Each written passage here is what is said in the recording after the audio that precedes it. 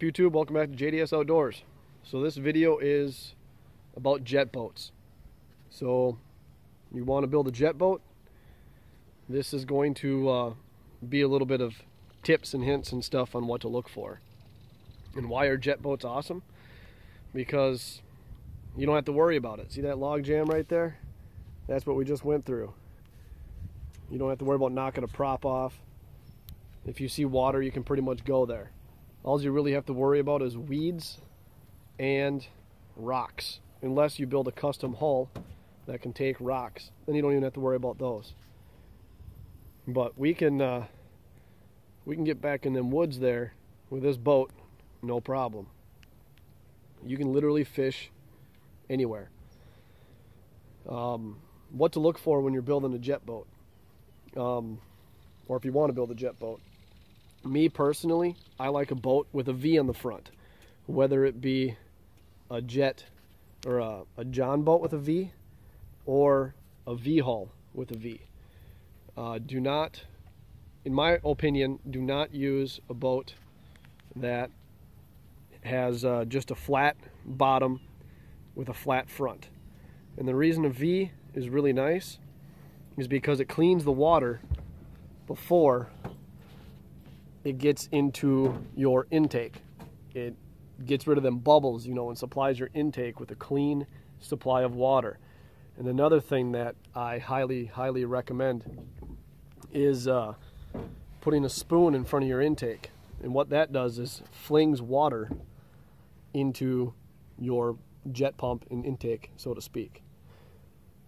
So when you're looking for a hull, try to find one that's flat in the back with a V in the front, and that is going to be a good platform to start with.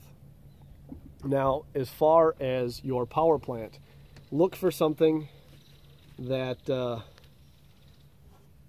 that is going to be easy to work on. Parts are readily available. So if you find a jet ski that, hey, maybe it's $100, $200 or free, you know, look into it. See where parts are at, how available they are, and how easy it is to work on. So them are some basics and what you want to look for when you're looking to buy or build a jet boat. Parts availability and an easy clean supply of water to your intake, whether it be a V or a spoon or a combination of the both.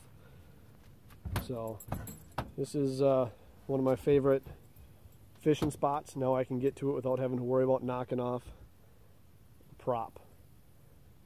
So if you have any other questions about you wanting to build a jet boat, have questions about what to look for, feel free to drop a comment down here and I'll do my best to answer them.